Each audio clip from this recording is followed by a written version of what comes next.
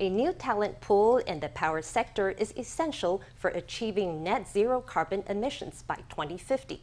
To encourage students endeavoring to enter the power sector, the Industrial Technology Research Institute has teamed up with industry, government, and academia to launch its power school. This year, ITRI has also awarded scholarship prizes to 27 students for their proposals and academic achievements. 欢迎光临台南沙仑绿能展示屋。A well-lit residence powered by the sun's natural light. All the appliances here run on green energy, but to ensure a stable supply of this environmentally friendly electricity, a well-trained talent pool is needed. To foster next-generation talent in the electricity sector, ITRI has awarded scholarships in 3 categories: project proposal, project results, and academic achievement. 恭喜你!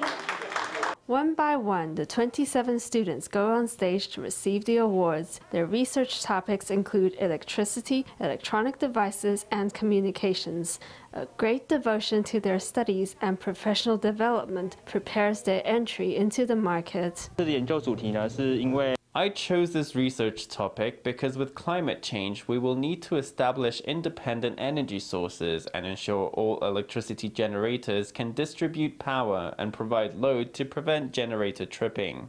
As the world heads toward zero carbon emissions, power generation is likewise shifting away from the combustion of coal and natural gas, and the shift is boosting uptake of renewables such as solar and wind energy and hydropower. But still, the challenges of generating efficiency, energy storage, and energy distribution will have to be addressed.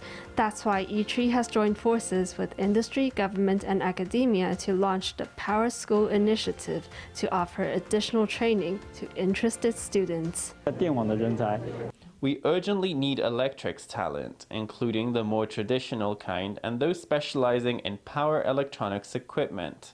In recent years, the power sector's output has been numbered at 100 billion NT. 电网学校就是要训练一些 Our power school trains students who would like to enter the power and energy sector, whether they have the related background or not. Statistics show that the green economy can create 24 million jobs globally by 2030. Of the sectors enjoying the greatest income growth, offshore wind and solar power are among the top 3, and ITRI is cultivating Taiwan's talent for tomorrow.